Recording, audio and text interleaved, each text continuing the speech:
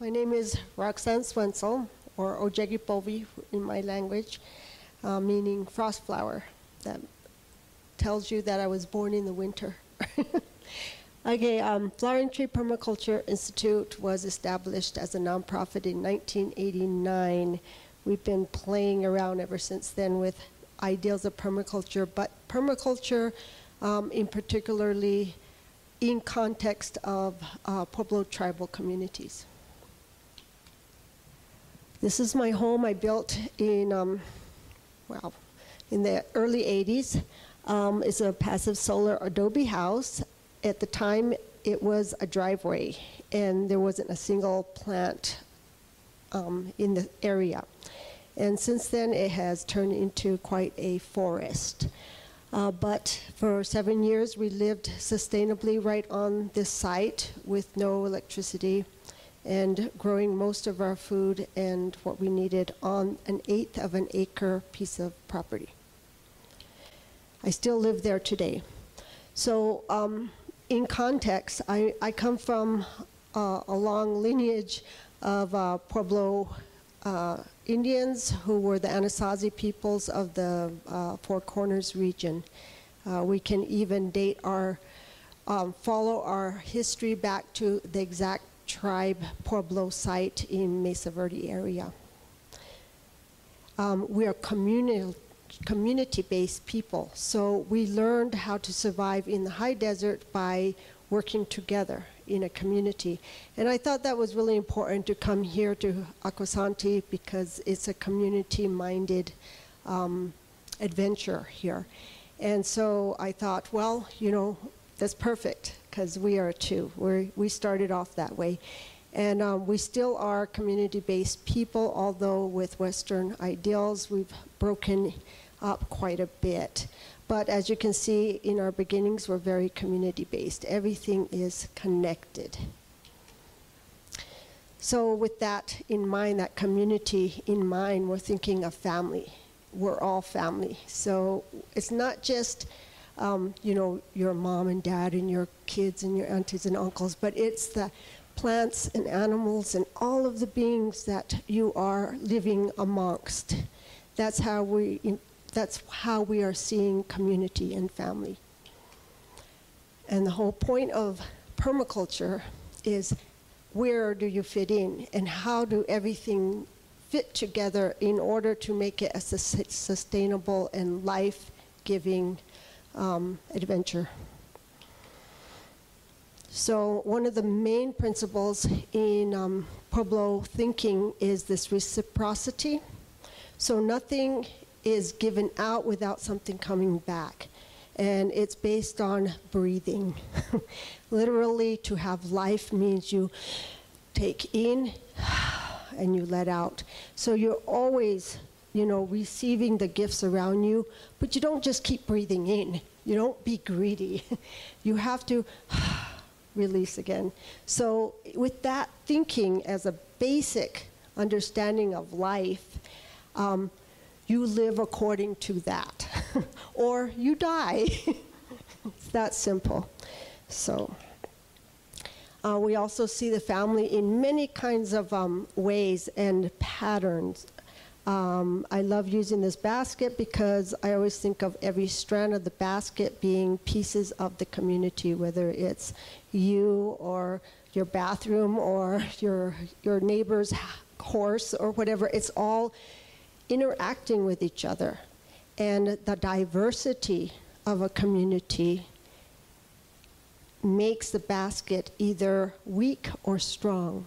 So if you wanted a strong basket that isn't going to fall apart with the first plague or whatever, you want a lot of diversity within your community structure. And it will make that basket strong. Isn't that cool? Okay, a lot of permaculture for me has been the pattern understanding. And patterning understanding is seen everywhere if we look. And when I was first learning permaculture, I got so excited when I was hearing about the patterning part of it, because it resonated with the way I was brought up thinking within my tribal way of thinking.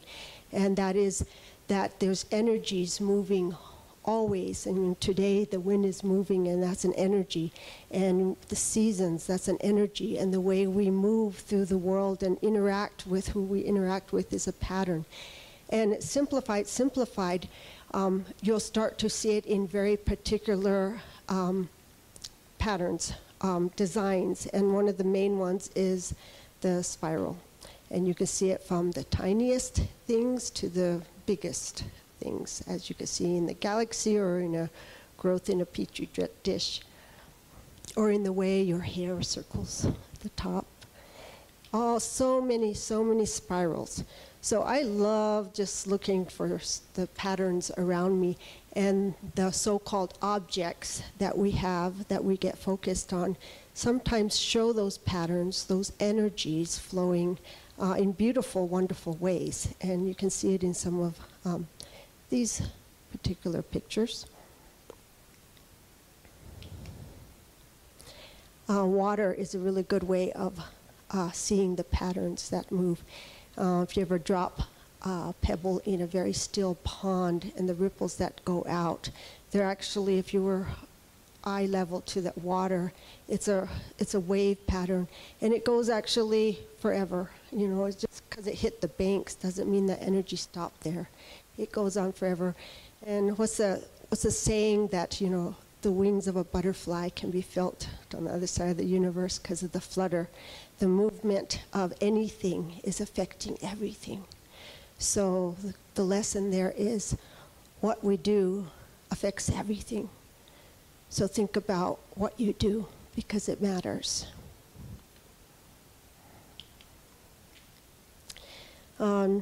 More beautiful examples of patterning.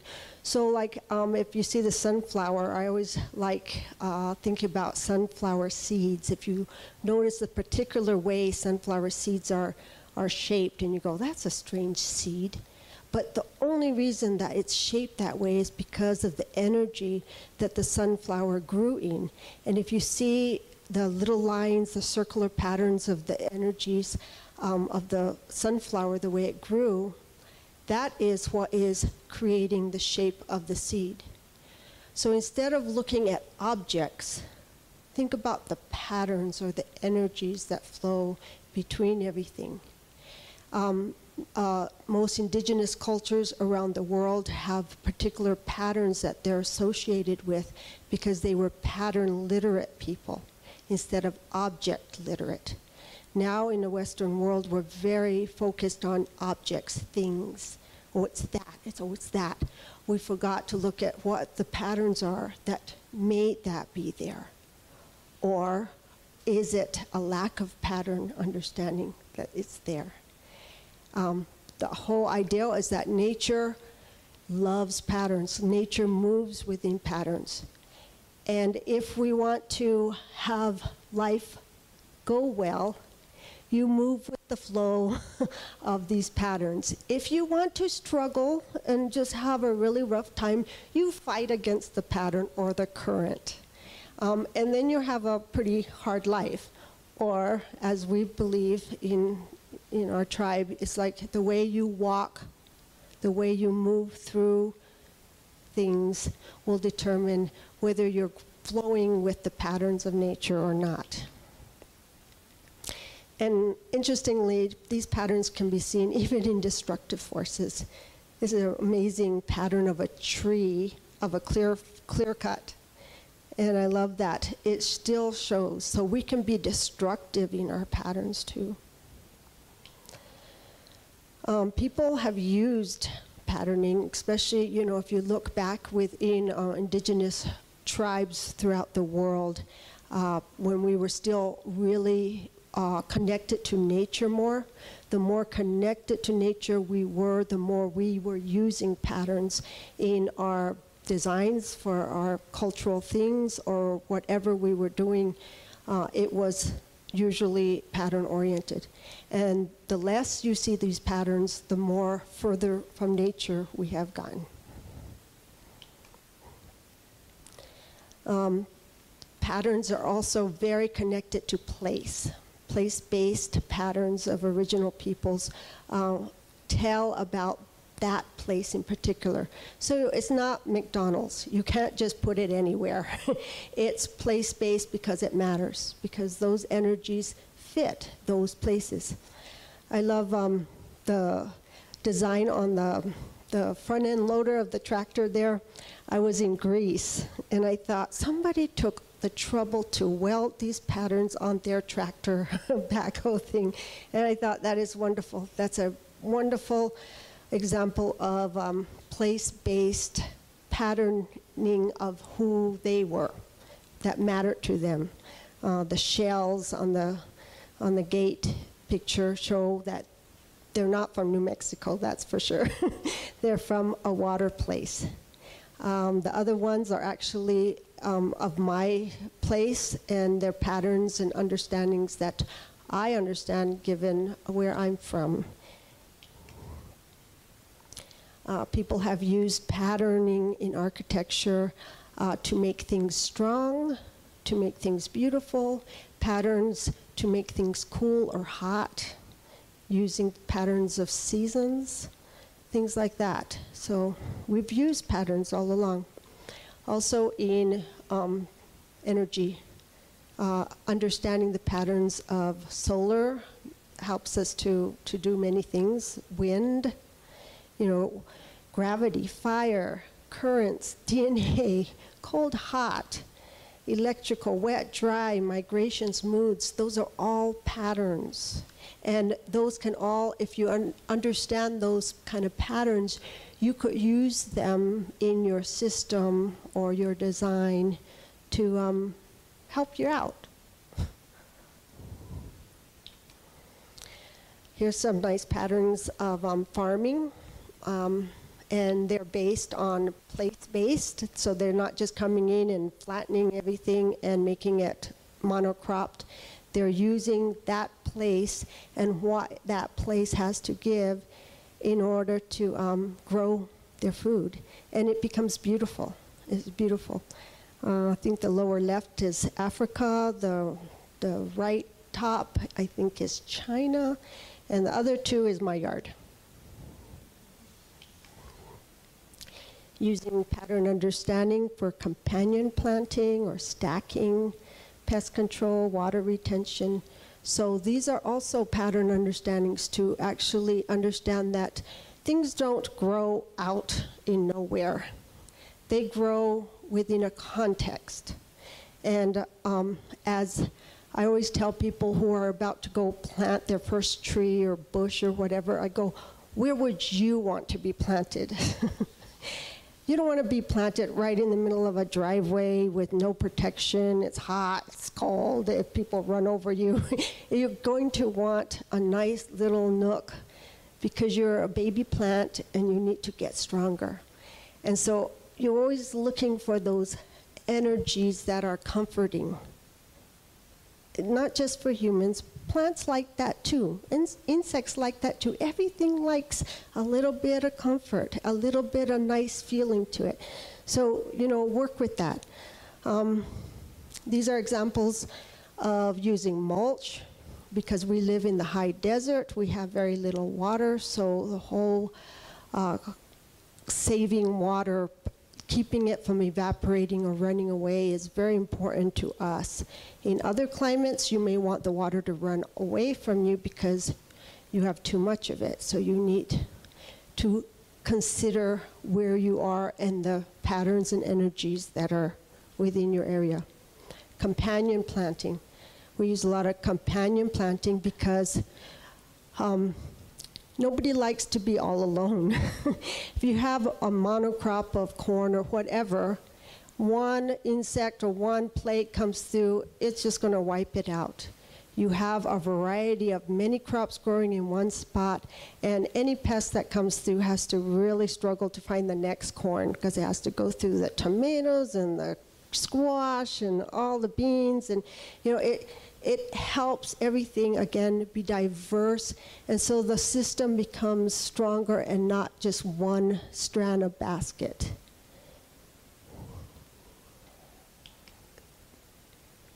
Flowering Tree uses pattern understanding for species selection and place-based knowledge.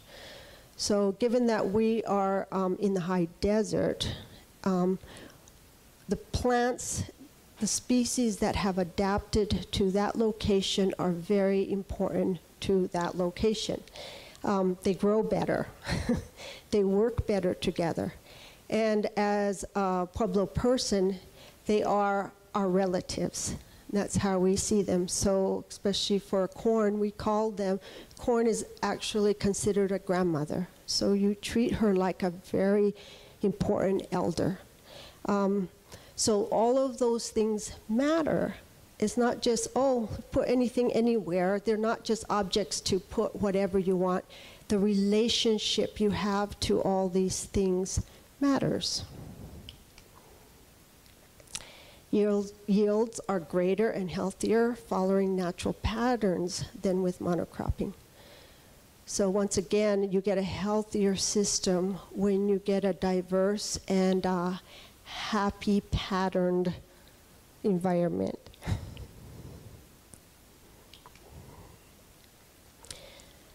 Seeds of our ancestors. Flowering Tree has 3 seed banks it started. This is the one at my house, and we're focused mostly on saving the seeds of our ancestors.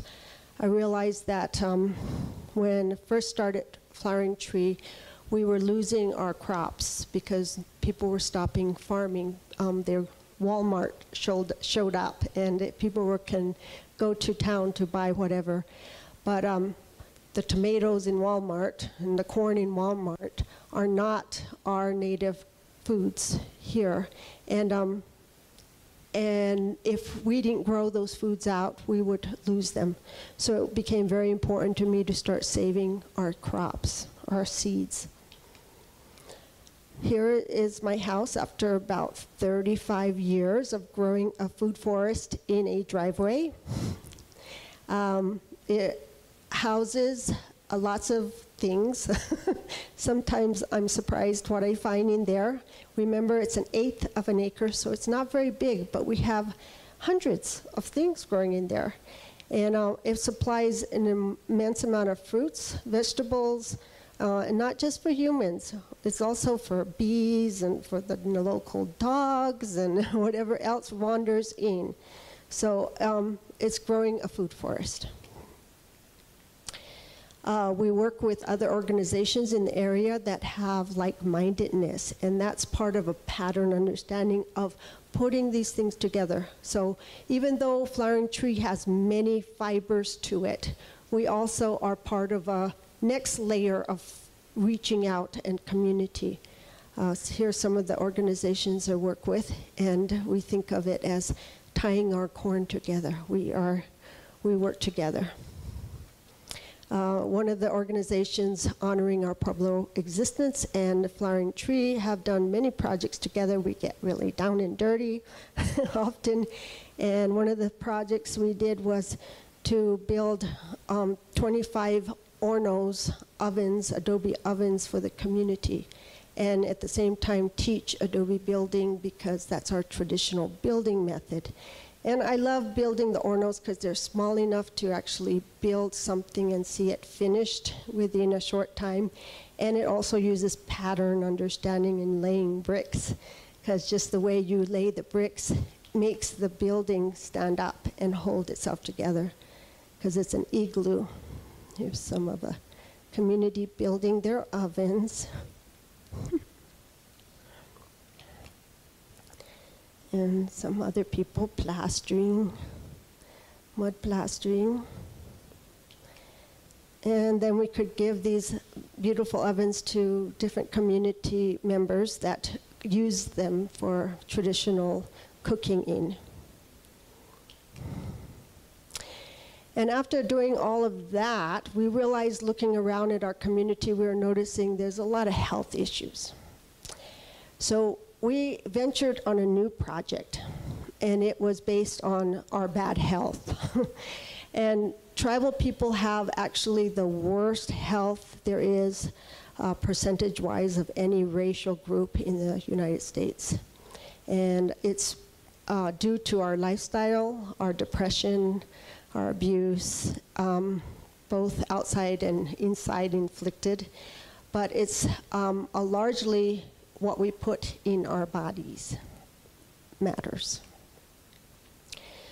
So at the time, my son, who was about 30 at the time, maybe 25, 30, had gone to the doctors. The doctors told him he was going to have a heart attack if he didn't change something. He was large and not doing so well. He's a historian of the tribe, and we were looking through old tribal photographs, and we were looking at the people, our people. And the further back in history you got in the pictures, the healthier we looked. And the closer we got, we looked worse and worse and worse. It's like, what happened to us? Basically, we decided it's our lifestyle and what we eat. And so him and me sat down and thought, I wonder if we could eat the way we ate before, in our case, the Spanish people had arrived in New Mexico. So a pre-contact Pueblo diet. So we were the first testers to see if we could even do that. And within a month, my son had changed so drastically health-wise, his health had improved, that we realized we were onto something really important. This image is a image of where I'm from, Santa Clara, Pueblo, about 50 years ago. So as a group, we decided to get enough tribal members together that were interested in this health thing of eating our ancestral foods and come together, hold hands, and see if we could eat our native foods for 3 months and see what happened to us. So the first things we did was we all went and got blood tests done. So we were going to do this scientifically and get prodded and poked, and went home from the doctors very depressed with all our health issues. And we had everything that you can think of in this group. We had 6-year-olds to 65-year-olds in this group, and we had things from depression to diabetes to autoimmune problems to you name it. We had it. And then we all decided we're going to eat the foods of our ancestors. We gathered often for potlucks because we needed the support of community, because it's actually a very different way of eating and diet than the American diet is. Here's some examples of the foods. And because we didn't step into it with our ancestors having stores of these kinds of foods in the back room or anything, a lot of it we had to go looking for. And we all laughed about going to the grocery store, and we'd go up and down the rows, trying to find anything that we could eat. And it was very limited, let's say. So we started to have to look outside of the grocery stores for a lot of the foods. And a lot of that became like foraging in the hills and mountains, and getting in touch with our local hunters to go find us some food, and becoming farmers again, because we were farmers originally. And so my seed bank became very valuable all of a sudden, because those were the crops and the species of our ancestral foods. And then there were some foods that we had lost track of completely and didn't even think of as food anymore, but became part of our diet again, such as grasshoppers and grubs. So it encouraged the farming aspect again of the culture, because we couldn't just go buy it at the store. It encouraged growing it out and learning how to harvest and take care of these plants, and what to do with them after you harvest them, how to process all these amazing foods. And the hunting and gathering that came in. Here's me and my buddy Marion. We had harvested a buffalo And along the way, we collected a turkey as well. So a lot of the local game that we could still find was brought back in. This buffalo fed the 14 volunteers and their families for a whole year. Amazing, amazing buffalo. Gathering things in our environment, like the berries and wild stuff that grows seasonally, piñon nuts and mushrooms and things like that. And it reconnects us again with the seasons, because when you gather outside in the environment, you have to know what time of year it is in order to know when the wild parsley is coming up, when the wild onions are coming up, when the mushrooms come up. Those get you in touch with the seasonal aspects of your world. Here's a nice picture of our area of women gathering water. I mean, water becomes, where does your water come from? It's a relationship again. We got so used to going and turning a faucet on, and it's magic. But before, we knew where our water came from. We didn't just magically turn a faucet. We walked over there and saw that it was muddy today, or saw that it was clear today, or saw that it was low or high. Relationships again. One of the big things about this food experience that we went through was we learned a lot about what our needs were and what we could live without. And one of the big things that was so important to us was salt. And I had heard stories about salt mother this, salt mother that, and it was, they held up, our ancestors held up salt mother so high, and I was like, okay, until we did this diet, and then I was like, oh my God. Salt became very important. And they used to say, the Spanish loved gold, the Pueblos loved salt. That was how much it was valued. So we went looking for our traditional salt beds that had been lost. Nobody knew where they were anymore, because we didn't just go buy it at the store. We used to find it in our environment. And one of the most amazing things that we did during this time was finding our salt beds, our original salt beds again. We went out there and we had ceremony and we sang and we cried and we brought her back. And it was a big, big moment to bring this salt back from our lives. One of the big differences in food preparation was no frying. We didn't have olive oil. We didn't have, deep fried nothing. We relied a lot on boiling and drying stuff. This also, once you started to do this process, it pulled in, well, what were we boiling our food in? And then it brings back the resurgent of making pots for cooking in, not just selling to tourists. It was like, wow, we could be useful potters again. So we live in a very dry climate, so you could dry anything. As you know, here too, it's a very dry climate. We didn't have refrigerators. I lived without a refrigerator. I still don't have a refrigerator. Since, now it's been about 20-some years, no refrigerator.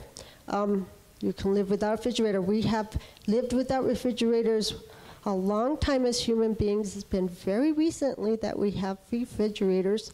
We learned how to store food for thousands of years, all of us. And we just recently lost that knowledge. But we can find it again.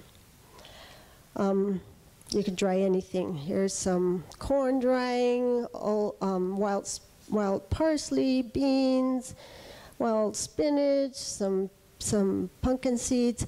What I also found was really cool was that you can dry summer squash. If you cut it, put a little salt on them and dry it, they're like a replacement for chips.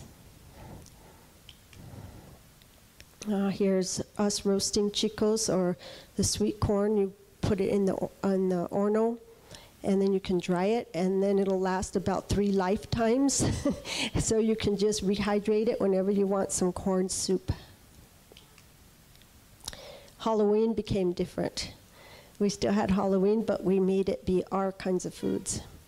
Some popcorn and piñons and wild plums and trail mix with pine nuts and currants and little quail eggs. The kids were like, "Where's the candy?" But the results were really good. Here's one of the participants, and we had 3 people who had lost close to 100 pounds during this, and we ate as much as we wanted. Every health issue that we had improved. It didn't matter. People that were on depression meds were off of them. People that were on, diabetes stuff, they leveled out. High cholesterol stuff evened out. It was just across the board. We improved so much that it was proof that if we ate this way, we could improve our health as Native people. And doing this project, I realized that as a seed saver, there's one thing that I understood very deeply about these particular seeds I was saying was that they're place-based plants. So, if I go get Iowa corn and try to grow it in my yard, it probably wouldn't do so well. If I took our corn out to Iowa, it probably wouldn't do so well. It'd be too much water. I read a scientific article once that said it takes 20 generations of any species, plant, animal, insect, any human seed, 20 years of any species staying in one location for the DNA of that species to adapt, to suddenly fit. And I went, wow, that makes a whole lot of sense. Our crops, our species fits our high desert climate so well. That's why it is so important to keep those plants alive for our location. For every location in the world, there's place-based DNA that matches. And in today's world where we travel all over the place, and I think of it as a jar of water and dirt, it's always shook up. We never get our water to settle. Our mud never settles. And I think what happened to us on this Pueblo food experience diet was our mud settled. Even though as Pueblo people, we're one of the luckiest tribes because we were not relocated, so we're still in our homelands that we've been for thousands of years. So that we have in our bucket. But we've been eating for the last 30, 40 years not our original foods. So it's like we've been traveling through Europe and China and Africa, and my son went to the doctor and the nutritionist, talked to him, and they pulled out the food pyramid chart, and he was looking at it. He brought it home and he says, "Hey Mama, look at this chart." I looked at it and he says, "They're telling me to eat this pyramid way. Not a single one of these foods is from this continent." And I thought, wow, that's interesting. They're telling us to eat foreign food to be healthy.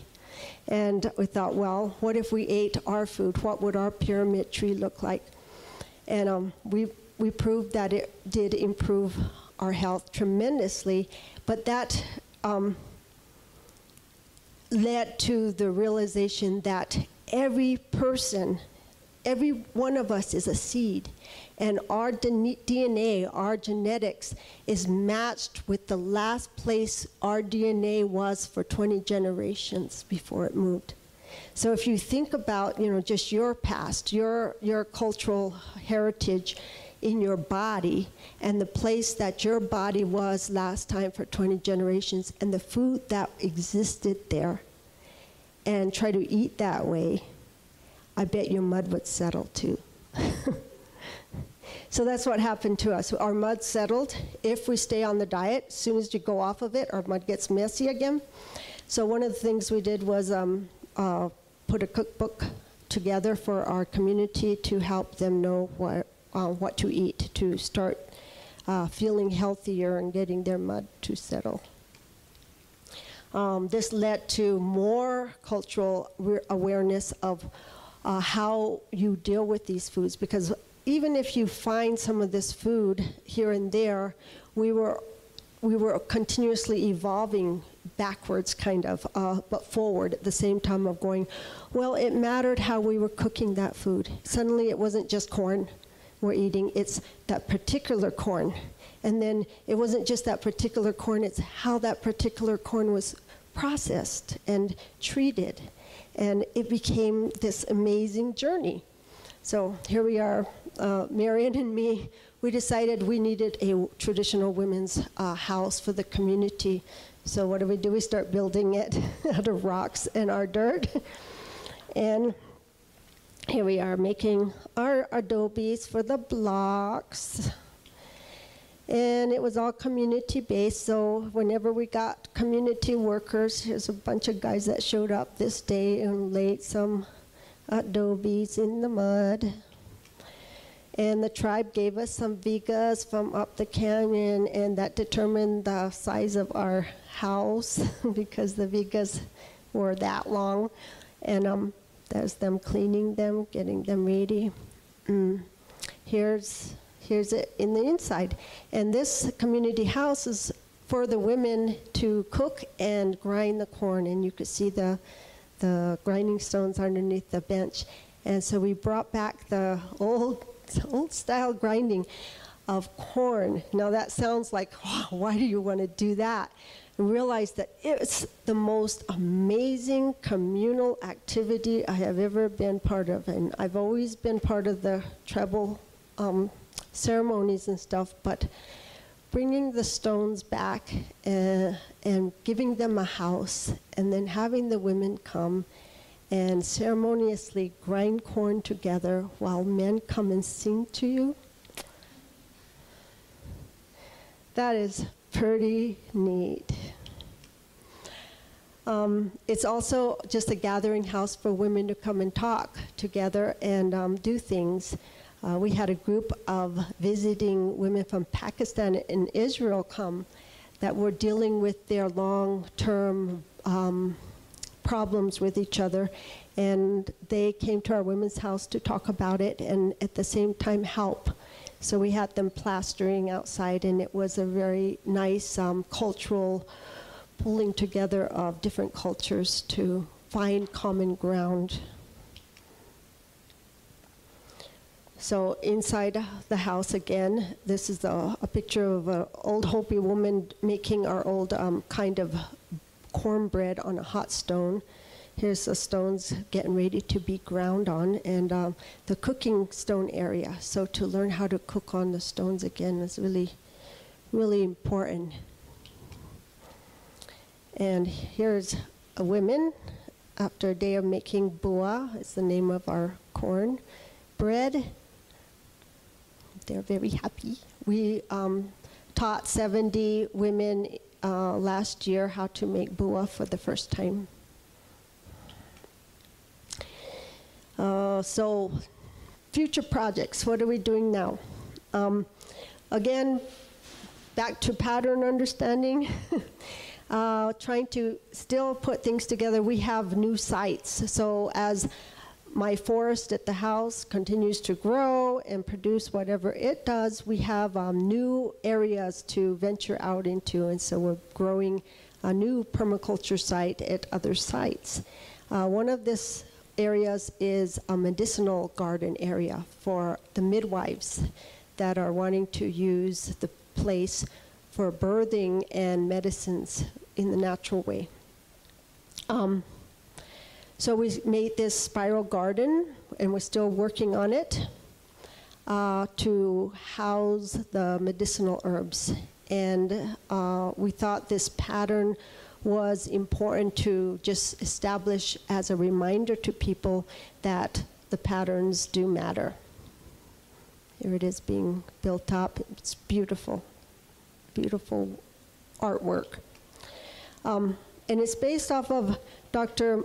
Masaru Emoto, who claimed that the human consciousness could affect the molecular structure of water. So I love this. When I first saw this, I don't know, 30 years ago, whenever it was, it fit. Because for Pueblo people, as I was saying, we affect everything. So your energy affects everything around you.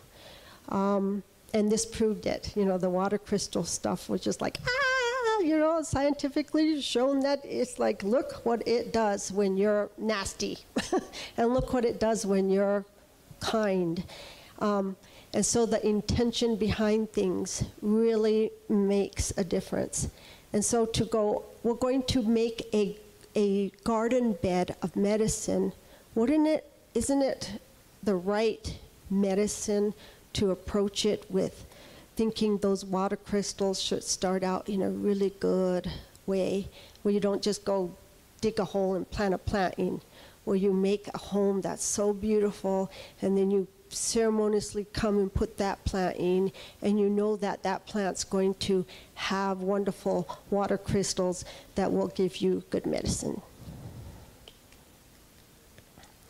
The other little project we've been working on is a greenhouse, turkey pen, seed bank, beehive. Of course, those have to go together because no greenhouse shouldn't be without a beehive or turkey pen. So again, it's multi-stacking, multi-purpose to create a more tight basket. We went through the first winter this year with it, and it works beautifully. The seed bank is on the back side. The greenhouse is stabilized. Inside, we're starting to grow plants and working with hydroponics, which is just an amazing new gardening skill for me, at least. But we've been producing a lot of greens out of that. And the seed bank is being stocked, the new seed bank, but it also promotes the making of the containers. So, you know, we're potters traditionally, so it's encouraging the pottery making in the tribe. And the back of it is the turkey pen, which turkeys are very important to us. They bring us lots of good things, and they're incredible pest control and meat producers and egg producers, and they're very, very much our relatives. And the beehive is up in the rafters of the building, so it's built right into the building. And so they're protected under the roof, so the bears can't get to them, and they can fill up the house with honey. So what's the reason for all this? Is because we are a family, and we want to continue to be a family, to have life continue. The end. Thank you.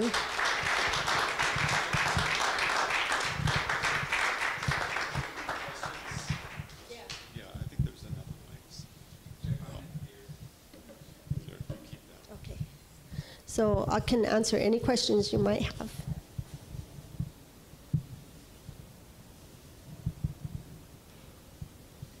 Some amazing energy moving around outside. Is it bringing in a storm that is it supposed to rain Tomorrow. tomorrow? Yeah. That's good we always need rain, huh?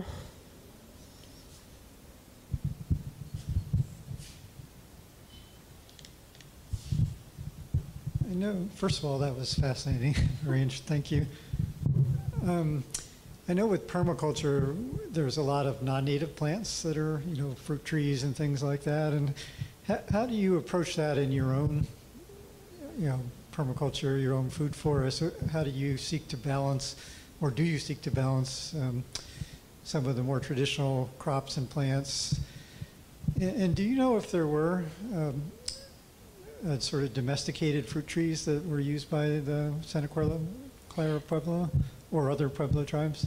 The only fruit trees that we had were the wild plums. We had a wild canyon grape, but that doesn't produce very much grapes. So when I first started my house permaculture site, we just found whatever plants could grow in that environment that would also be nitrogen fixers or produce some kind of food for us or the animals. And it was so barren that it was a matter of just get something to grow. So once, we planted actually a bunch of black locusts as one of the first little saplings, and they became sort of the gias, the mothers of the other plants. Once they grew, then they produced foliage and protection for other plants to grow in. Now I'm aware of more local species that if we plant those, they have an easier time growing because of the environment. But I tend to think if it can grow there and manage, like for instance, we have the gray water that comes out of the house in one swale, and we actually planted some bamboo there. And in New Mexico, it doesn't spread fast, and it stayed these little whips for about 20 years. 20 years later, which is 20 generations, all of a sudden, this fatter one popped up. And then a few years later, inch-size stalks started coming up. Now that whole little courtyard is full of these inch-long bamboo that are wonderful to use for fencing and stuff like that. But I realized that, oh my gosh, it adapted. And it took 20 years. And then we have New Mexico bamboo now.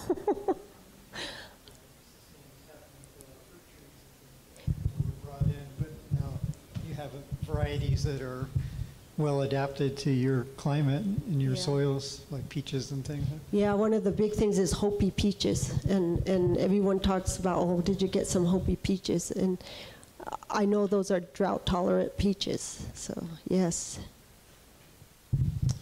Right, any other questions?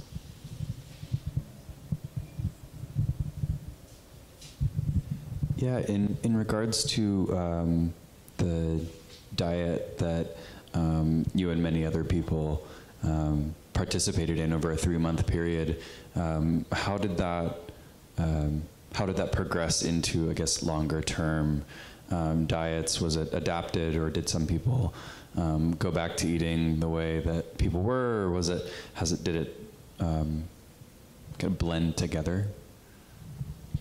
Some of the volunteers stuck to it hardcore for a couple years, and then slowly it was sort of merged into other things that they brought in.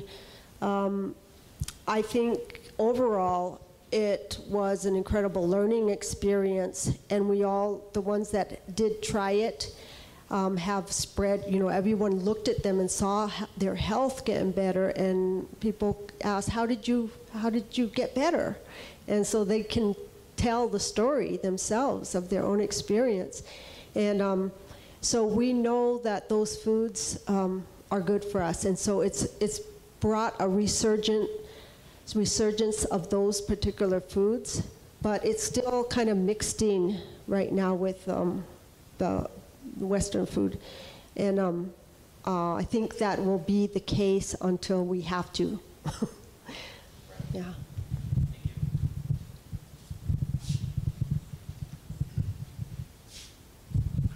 Hi, how are you? Good. Thanks for being with us today. I appreciate you. Thank you. It's very good. My name is David. In your experience, how have emerging technologies positively and negatively affected your food production? Negatively, right away, it distances us from our relationship to food. And I think that's the case with all of us, that the more we are disconnected from our food, the more we tend to choose and act away from nature. And the more connected you are to your food, the more you act accordingly. If you have to raise your own, say, meat products, we'll call it meat products, but more you raise an animal that you love and you care for, and one day you have to take its life, and you may have named it even, and you're sitting there eating, your pet and crying about it, you're not going to waste that meat, or you're going to become a vegetarian. You act differently when you're in relationship to your food.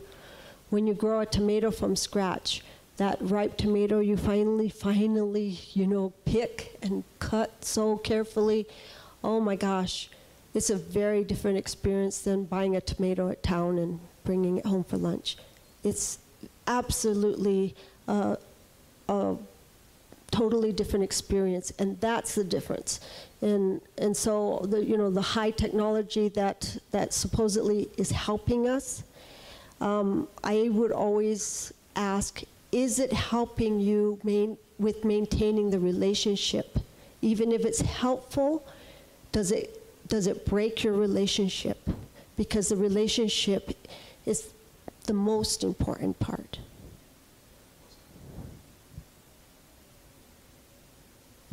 Any other questions? Okay, thank you so much for your wonderful presentation. So my question, the first one, I would like to find out, can you link me your work to the climate solutions? Climate solution is the greenhouse. We're all in this boat together now of going, what are we going to do as things get more drastic? Okay, because to more hot me, and cold. the climate now, the issue you are facing, you are the owner of it. You are the one producing it. Because you are changing the way you are living, you are producing a lot of greenhouse gases. So this is leading to the climate global warming. So our parents, the way they are living to me is like they were friendly. It was environmental friendly. The way they are living, they were friends of the nature. They are not destroying nature. So to me, I found something very nice in your presentation, like nature-based solutions. Yes. Yeah, like the way our parents, they were living. They are not destroying nature. It was very clean. Everything was good. You see all these problems you have cited, like the health issue, all these things, is because the way you have changed the way you are living. To me, really, your work has a great contribution to the climate solutions. Yeah, if the way you see, if you want to keep a meat fresh, everything is fresh. Whatever you want to do, go to fresh. And our parents there, they don't have fresh. And the life was very wonderful, very nice. They don't have any issue, heart attack, diseases, all those things, they don't have them. To me, really, if you want to fight some of the diseases, you have to go back to the way our parents, they were living. My second question is, today you are in the area where if you take the young people, everything is social media, online things. So I would like to find out what are the impacts of this. So if you take like American guy like who has my age, you want to go back, it's going to be very difficult to convince him to go to live the way, because people, they say is no, this you are out of model, is out of fashion. So you want to be, everything is online. So what are the implications of these social medias on what you are doing? Well, to the last question, I've given the PFE lecture many times and to all kinds of crowds of people from all different areas. And the coolest part is where people have tried this out for themselves, it's the same results. And it's kind of like a journey, a self-awareness journey of reconnecting to place. And I can't tell you how deep it is, because it's how far you want to go. It makes it as deep as you want it to be. I had a woman from France who had been living in the States get very excited over the talk, because she said that, wow, I come to the States and I try to eat my diet, which is mostly noodles, wheat noodles, and I just bloat up. I feel very unhealthy and miserable. I go back to France, and I eat noodles for breakfast, lunch, and dinner, and I lose 20 pounds, and I'm really happy. And realized that the wheat was very different. The kinds of wheat grown there is different than the wheat grown here. So it could be that specific. I have a Māori friend who went back to New Zealand and ate their original Māori foods, and same thing. It was very, sea-based, but all of them talk about a journey, like what was there, what were the foods there, and for obviously, we're very mixed at this time in history, so there's even a deeper journey of going, well, gee, I'm lactose intolerant, but I'm also eat sauerkraut, or I eat fish well, or I eat cactus, or wherever it is you're originally from, it really does make a difference. Now I got lost track. Did I answer the question? I don't. Social media. Yeah, it is hard to do all these things in today's world. It's very difficult. A lot of our lifestyles are so far, but you don't have to be over here all at once. You take steps. So maybe you cut out one thing, or you try one thing and not another thing, and see what it feels like, because it really is sort of getting you in touch again with how your body feels. We're so detached right now from the earth and our bodies that we just plow through everything.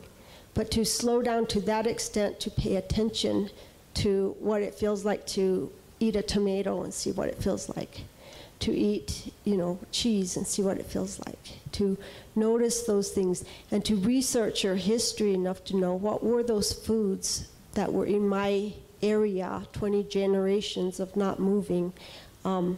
Those are your first clue. Those are your first list of foods to try.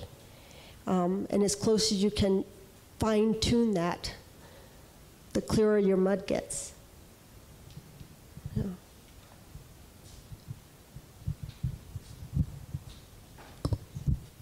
Roxanne, thank you so much. This has been inspiring about 1,000 different directions. One of the things that I'm really struck by, and it's a little bit of an emerging thread in terms of my own pattern recognition across the different voices that we're hearing as part of the speaker series and some of the other cultural resources that members of the Arcosani community have been sharing with one another, is that this is the third time now in the last few months where in the course of an indigenous person talking about their food systems, in addition to all of the culture and tradition and history and recovery of all of those things, you, Michael Johnson, who was here a few weeks ago, and the other person I'm thinking of is Elsie Dubray, who's featured in a film called Gather.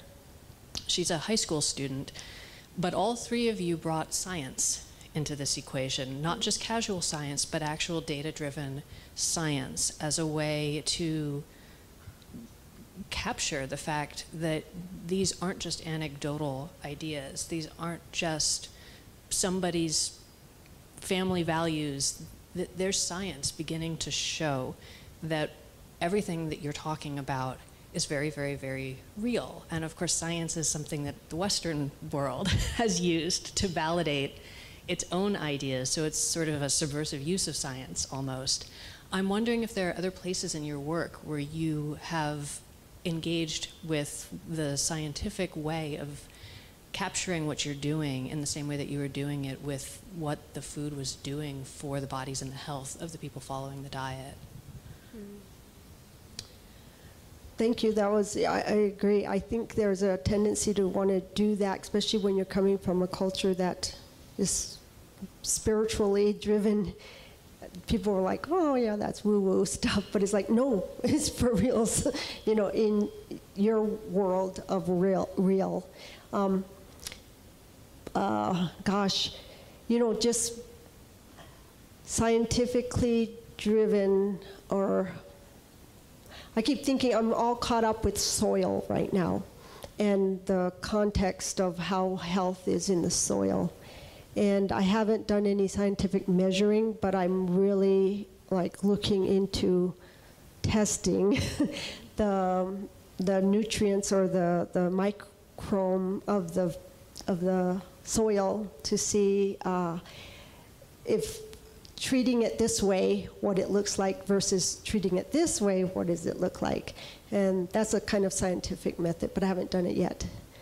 But yeah. Any other questions?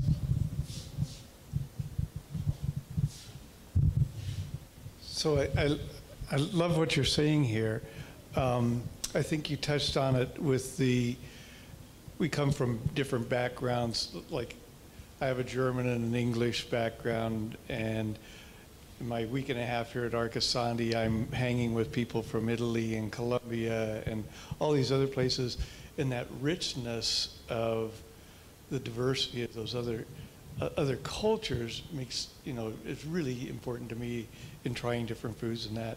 So how do you find that balance in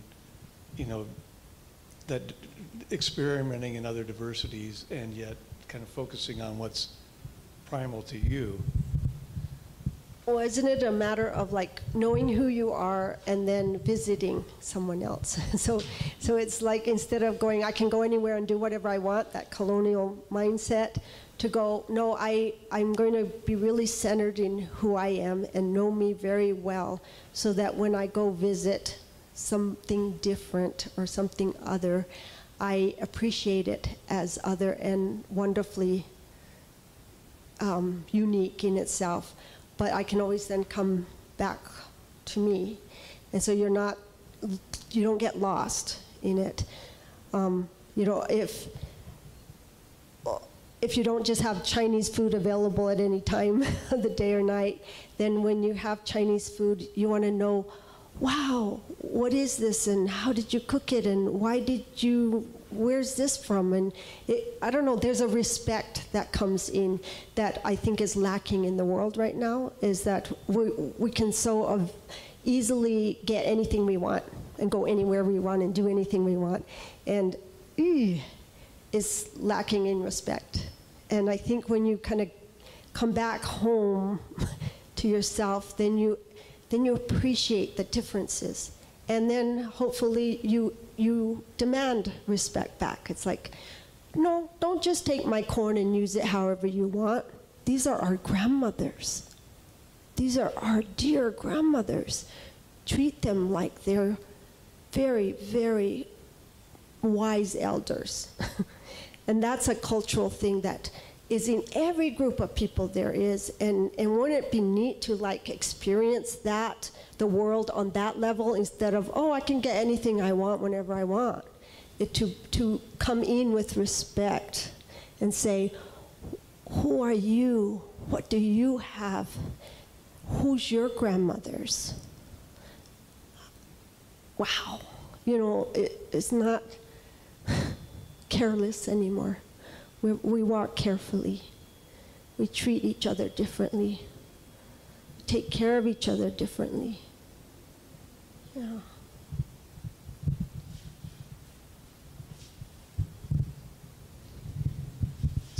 So Kate made a good point about you using science for some of what you do.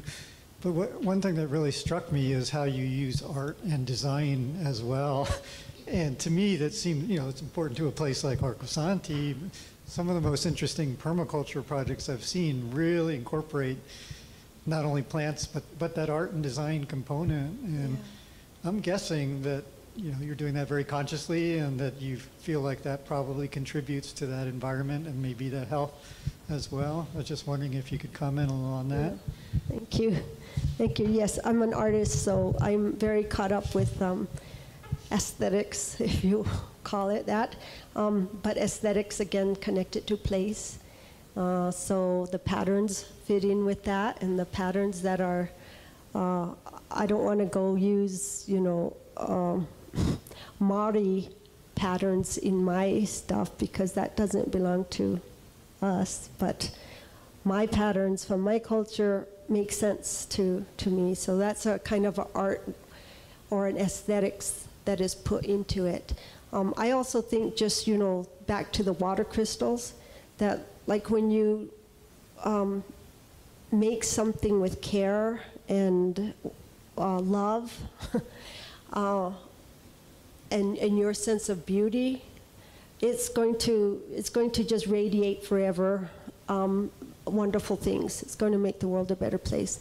So I really think art is medicine, and if it's done with good intent, you can heal things through the energy that's put into art. And art can be not just in an object, but in your food, in the buildings you build, in the clothes you wear, in every part of your world can be artistically done, which puts in the good energy. Any other questions?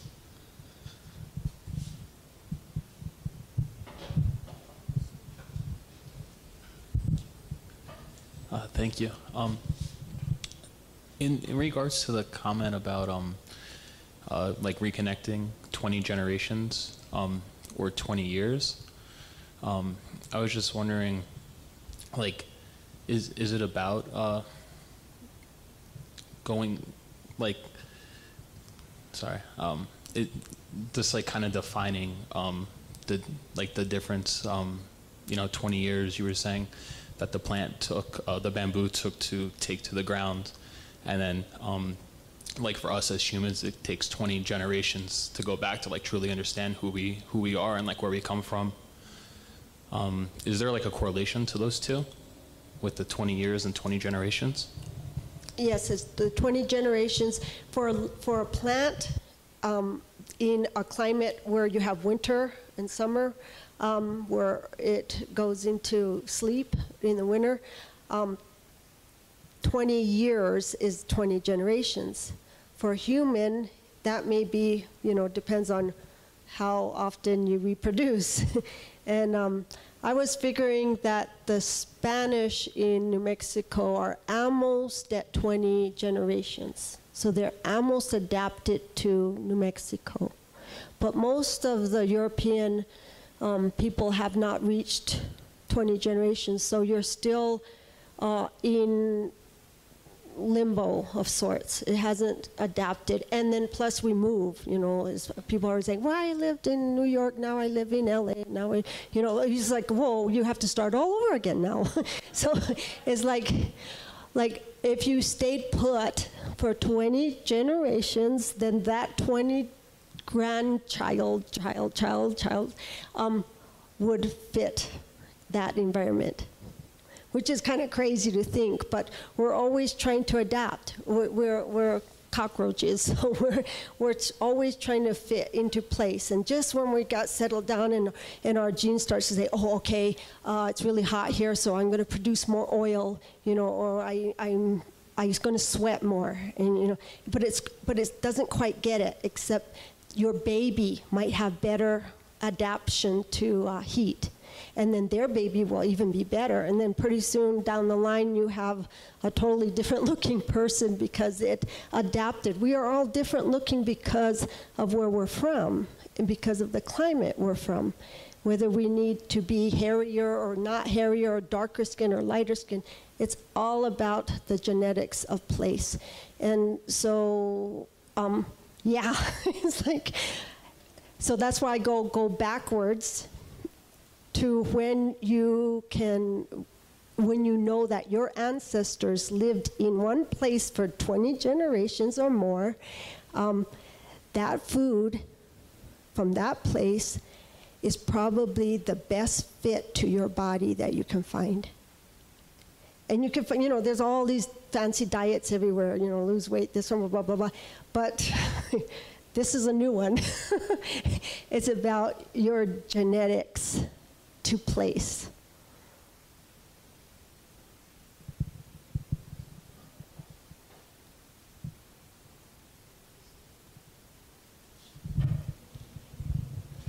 So, yeah, that was a great presentation, and I'm assuming this is all your art that you've been showing? Yeah, that's an old piece, a storyteller. It's really nice. Storyteller. Yeah. Thank you. So, I'm wondering about Greg's presentation this morning. He mentioned his view of sustainability. Do you remember? Does anybody? That really kind of struck me. Like, what's he talking about there? And I've been thinking about that because a lot of times sustainability seems like this word that's overused in certain ways. But Greg seemed to say that it was, I don't know, what do you think about that term, sustainability, and the way we use it all the time? Is it the best word? I think it started out as a good word, but I think it's gotten used to just run over the top of a lot of things. So everything I'm promoting is about the relationship, the connection to things. And I loved Greg's presentation just because to me it was like a real permaculture-oriented presentation. And I thought, cool, it is what it is. It's an urban permaculture place he's coming from. And he's moving and he's have to start over again. But it's like, now he's got to do his 20 generations. but again, like the connections are what I'm looking for always. And it's like, well, if you wherever you go, whatever you can relate and connect to is going to make the magic. And so, I love his trying to connect all the dots stuff, which is to me relating, and his neighbors, relating with him, and those are all the connections that make us be the basket that we are. And I don't like this past couple years where we're all on Zoom, and it's one more piece of disconnection that makes it hard in some ways. But I'm always encouraging, it's like, well, go outside and pet your dog more. Go grow something, anything, because your relationship to that plant will make you that much more part of what makes sustainability really real. And the regenerative part is, I think, a better word, because the sustainable is like, well, what does that mean? People have made it into a very easy word. But the regenerative word feels more reciprocal. It feels more like, no, again, let's break it down. Breathe in, breathe out. Everything is, you're taking in whatever you take in, and you're letting out whatever you let out. Now, what is that? What are you doing with your life? What are you taking in? You could walk through the most amazing place and not see anything. That means you didn't breathe in very much. You could be really greedy and then bloat up and then pop. And then that doesn't help anything. It's like, how are you breathing in and out? Because if you're alive, you are breathing in and out. So how are you going to breathe in and out? How much of it are you going to take in? I always sometimes think, damn, if I become even a fuller human being, then the world becomes richer and richer. And that means I breathe in more of it. That means just walking down the street is like, it's not nothing anymore. So it's all the relationship of our connection to things, which is the breathing in, and what we then choose to do with it. What we do with it inside. Take it in, do we just go, or do we make it matter? Like, wow, that was a good breath.